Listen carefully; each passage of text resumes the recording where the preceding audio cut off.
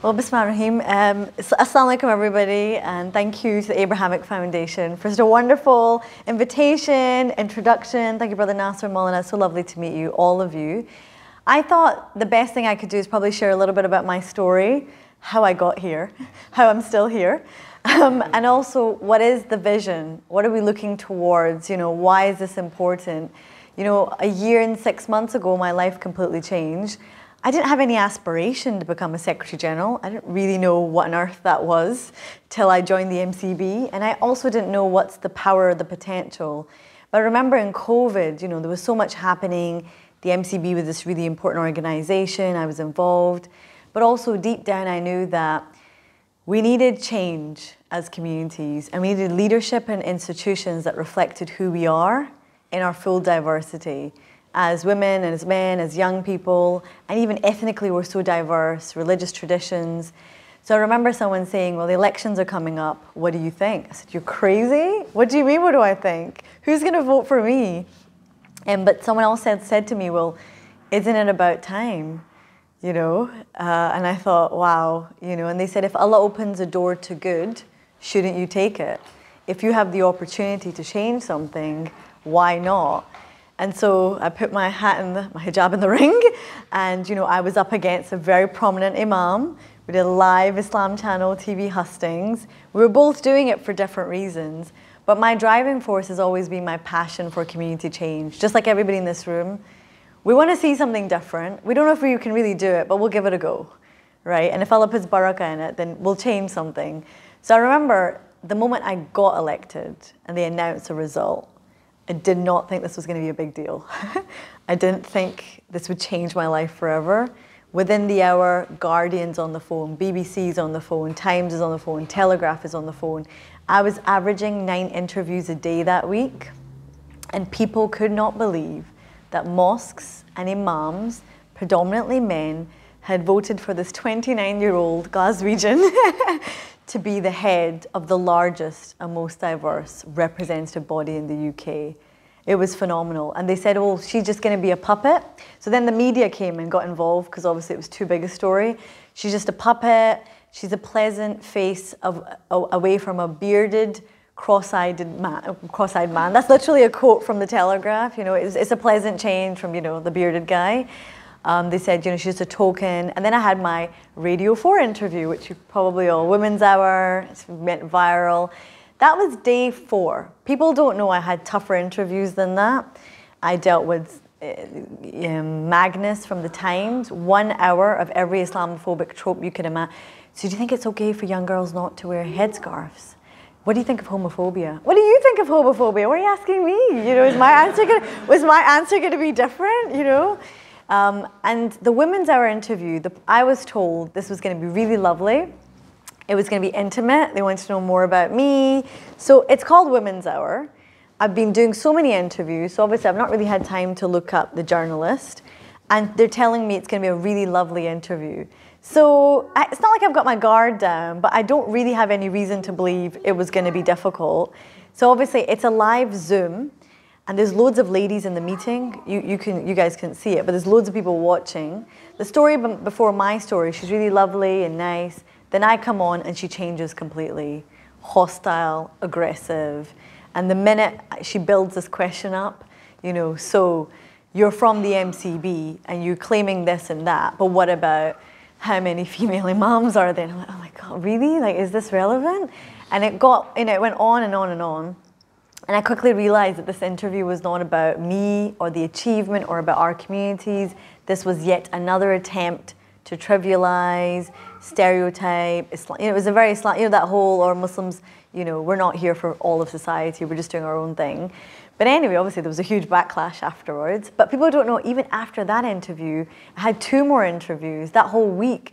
People were asking me the FAQ on everything Muslim. And I thought to myself, that's not why I got elected. It's not why I'm here.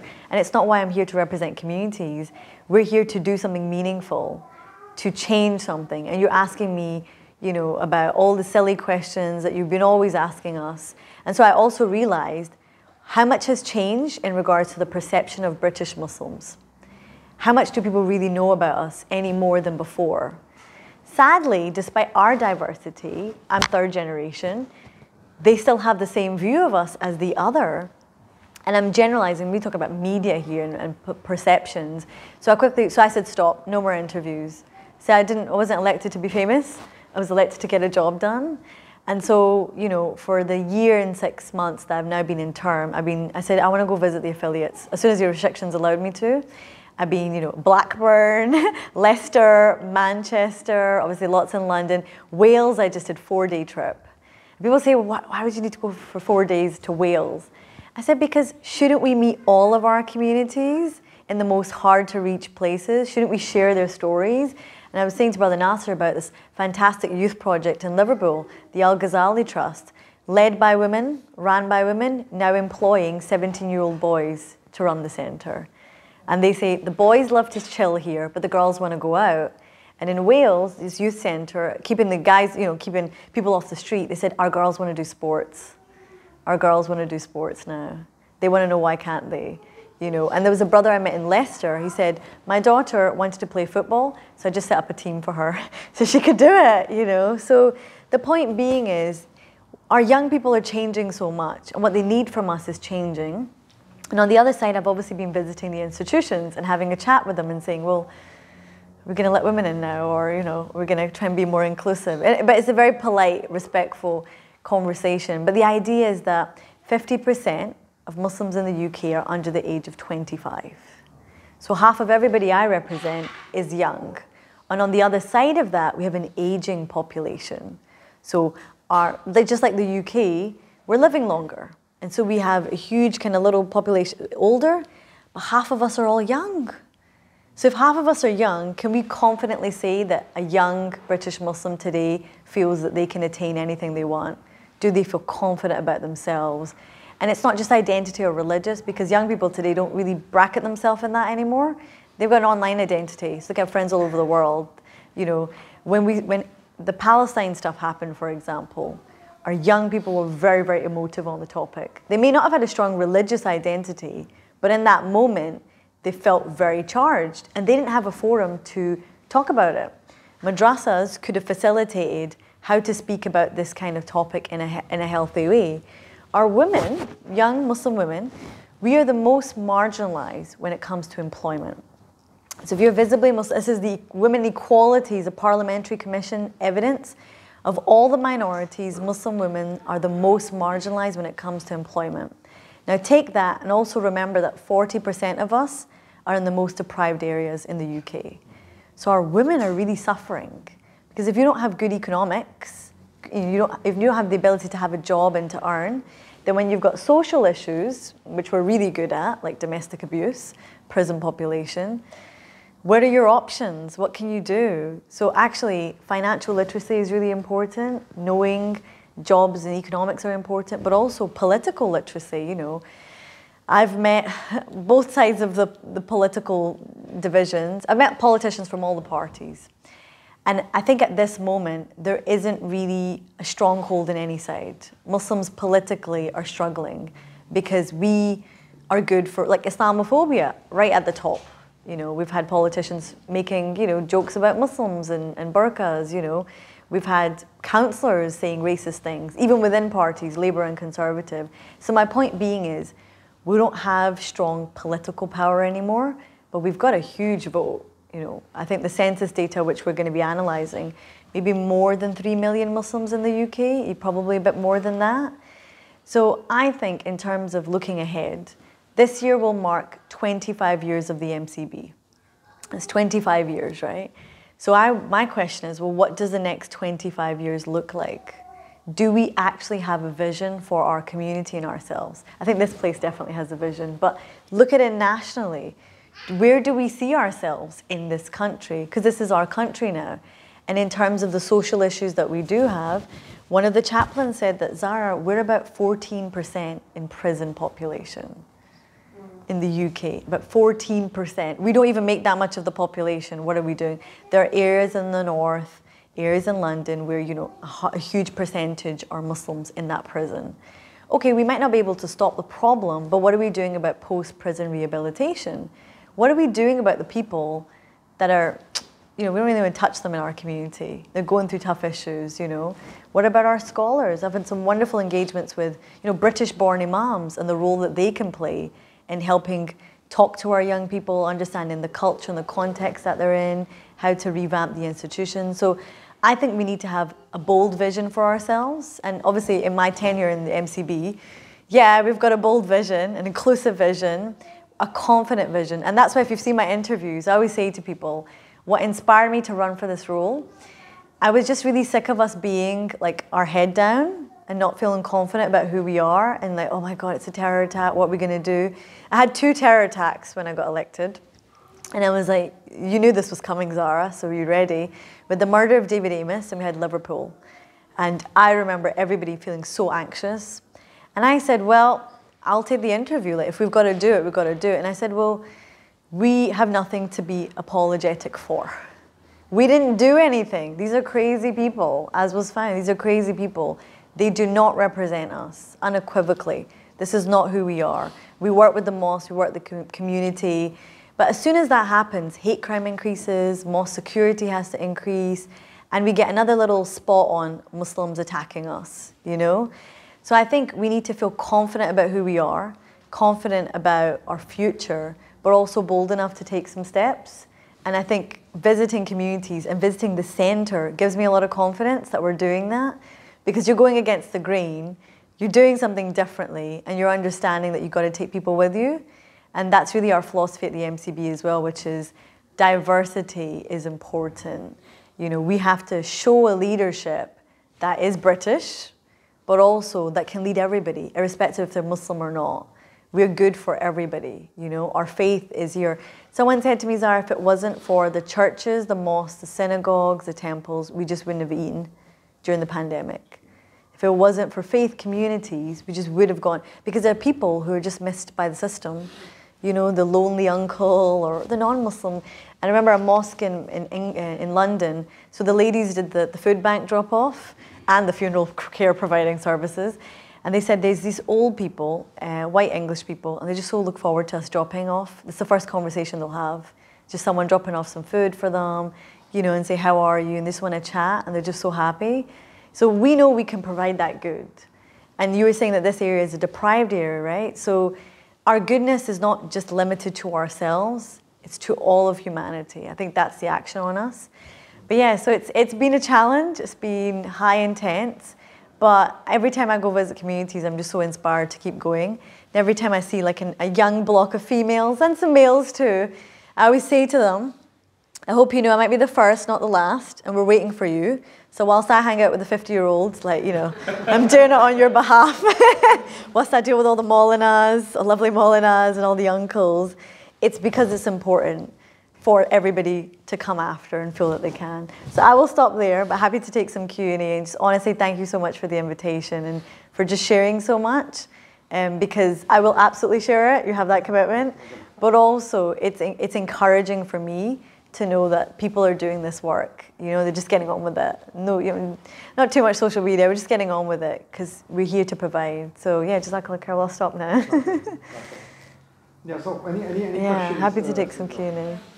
Not a question, just a thought when you talk about the pandemic and domestic abuse against women.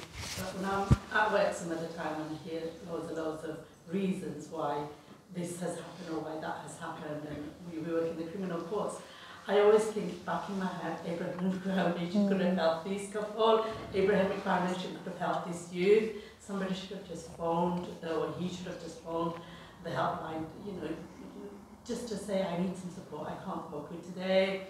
And I feel lucky that we have Abraham Foundation, we have this support system, where lots of my evenings, if I'm feeling really bored at home, I've got nothing better to do, just come here, there's nothing else on, just pray and go. But lots of people don't have that venue, that place to go to, and the more we speak about it, the more awareness it creates. Somebody down the road will just go and make one for themselves, because this has to be close to home as well.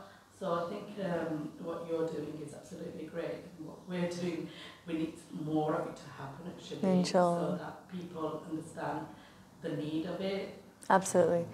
Definitely. Totally agree with that. I think people everybody wants to belong somewhere and feel that there's a place that they can go to and be themselves. And it's difficult when we've got lots of dividing lines and conditions and who can come in. But it's the most important thing, I think, is just local people that take the step, just take the first step. And you'll be surprised that although there's lots of negative stories, there's a lot of positive stories where people just helped because they wanted to. I think the more we see of that, then you'll get your Abrahamic foundations popping up everywhere. They might not just have the same name, but it's the model, right? Everybody's welcome.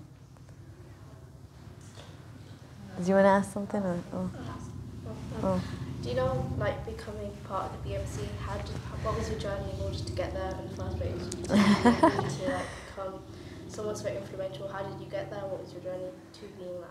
Oh, I don't even know. I mean, I just say like Allah chose it and that I just went with it. So at university, I mean, I put my hijab on in second year of uni, so I wasn't even in like the Muslim club. I went to a white school, so you know, we're the Muslims there.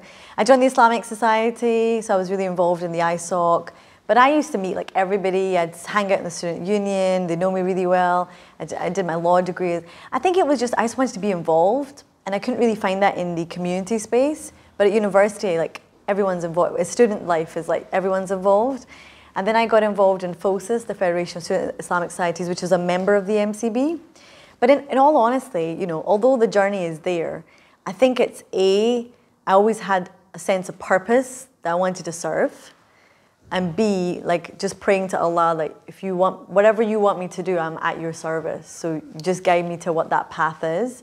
But I think it helped that being part of an Islamic society, being part of a national organization, obviously volunteering in the MCB as well. But you don't know, like leadership is not something you choose. You are chosen for it. And it comes with a heavy responsibility. So whilst it can look glamorous or it can look good, someone said to me once in FOSIS in my student days, do you know that for all the good that you do and the people who follow you do it, you'll be rewarded? But for all the bad that you do and people follow that bad, you'll be punished. And I was like, okay. So don't look forward to leadership. As in you feel a heaviness on you. But the way that I see it is that, look, we're human, we'll make mistakes, but we just strive for it. In my role, the margin for error is more or less zero. Like if I make a mistake, it's going to be a really big deal and it will impact a lot of people. So when I did the LBC interview, they had been after me for about 6 months. So this is the biggest radio station in London. It was drive time. They have millions of people listening. It was a drive time show, 7 to 9 p.m. So I think it was 7 to 8 p.m. I did the hour. So they were after me for a while and there was like terror attack. I said, oh, I won't do it right now. It'll be bad. There was another scandalous story. But anyway, the week that I did it, there was another news breaking story about Nuskani and allegations of Islamophobia. I did 20 interviews in 2 days for that. Then I went to London, and this interview was on the Thursday with Ian Dale. You know, so I didn't know if he was going to be nice to me or not. You know, you could have just asked me lots of awkward questions. But we did a bit of prep. I prayed Maghrib.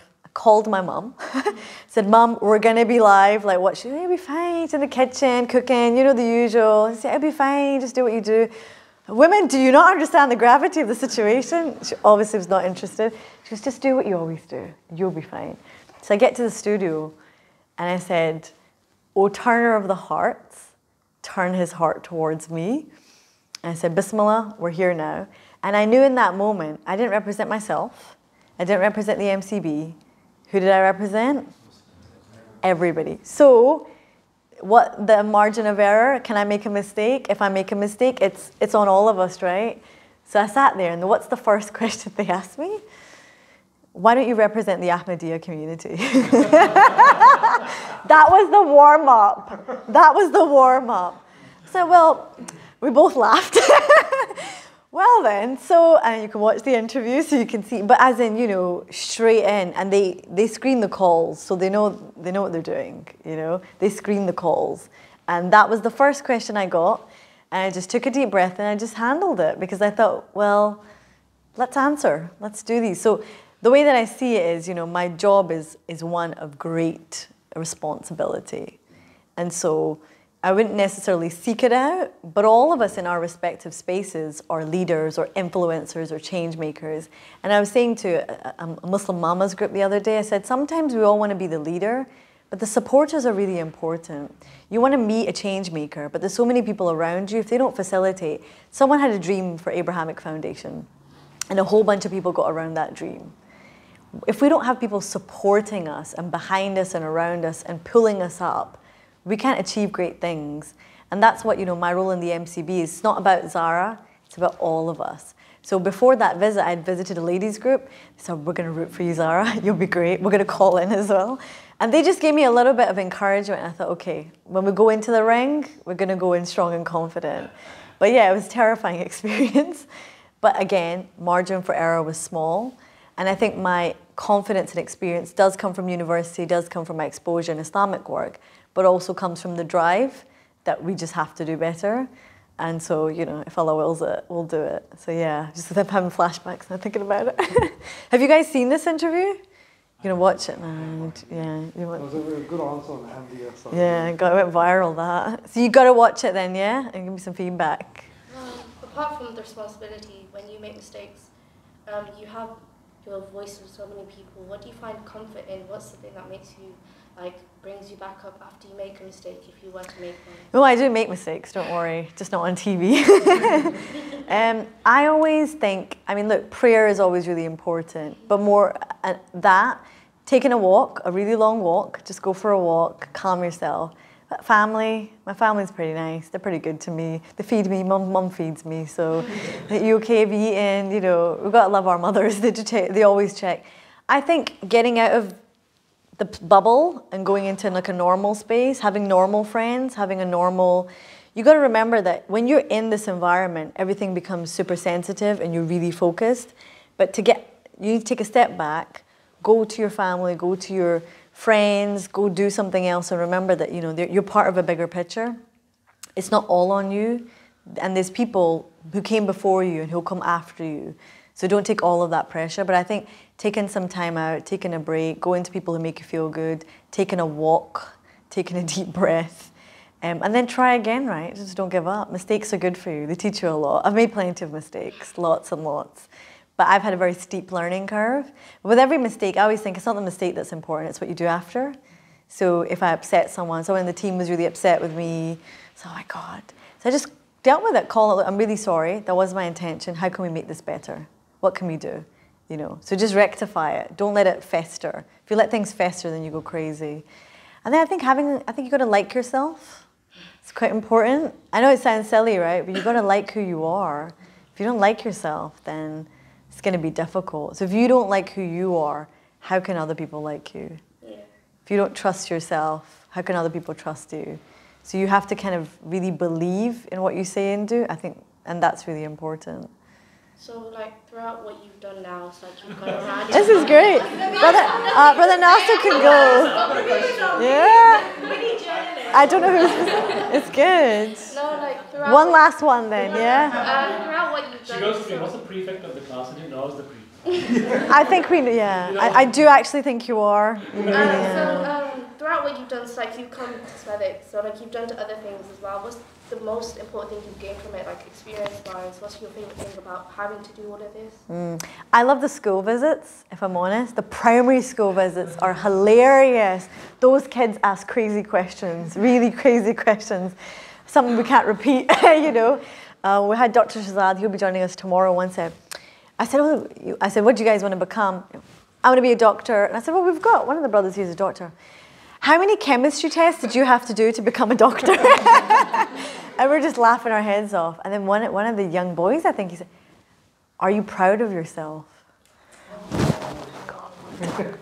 I was like, you've cut me deep. This is really, I said, oh my God. It just shook. When kids ask you just really piercing questions you never thought about.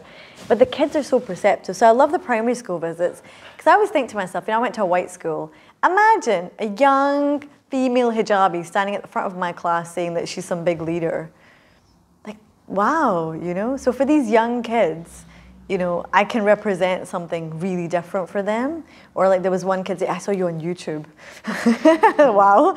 So I think for me, the school, visiting communities and being connected to the truth that they have, what is really going on. Otherwise, you're kind of in your little castle and we're doing national work, it's really great, but you don't actually know what's going on, so you can't help people. And I think sharing that is so important. So I love meeting people, but I love meeting kids. Young kids are just hilarious. And they just come up with the craziest things, but they remind you like, they keep you humble too, right? So they just remind you what's important. People can ask a question. Thank you. I was going to say, you've probably visited a lot of centres across the whole of the UK, Yeah. with leads from all areas, from our students to our personal section, to our management section, to the teaching sections, to the trustees, all being here, the imams being here. What message do you have for us, having gone around, what our priorities should be, what we should do? What short message do you have? Yeah, no, I think it's a really good question. It's a really critical question. I think we need sustainable forward planning. So we seriously have to stop thinking, look, I know COVID kind of like put us off track, but it was also good. It highlighted things. I think every organization to assess what we're really good at, where are our gaps, and where are our blind spots. There are things that are going on. Sometimes we chase like the easy stuff we're all good at, right? A prayer facility, a bit of madrasa, you know, there's foundational things and there's loads of resources for them. We can build them. There's a lot of things that are difficult and hard to reach. Some of it is, how is our financial stability? How are we going to secure our future? You know, are we covered on that? What's the business model? Other things are we training our future leadership? That's great. Then other things are like, well, where are we on policy? So, you know, when you conquered like your foundations, is there places that we can shape policy? And I mean that, like, you know, if there's a poor area, and you said attainment is really poor as well, educationally. So whilst you have the infrastructure and the support, when people leave this building, what's waiting for them? I'm not saying you can fix that problem, but surely you can help engineer networks of support, pathways or connections, or you could lobby those that can provide that solution. So I went to a centre similar to this where they're pretty much good on all the different areas. But I said, but have you got a bit of a plan? Have you got an impact report? Are you sharing what you do?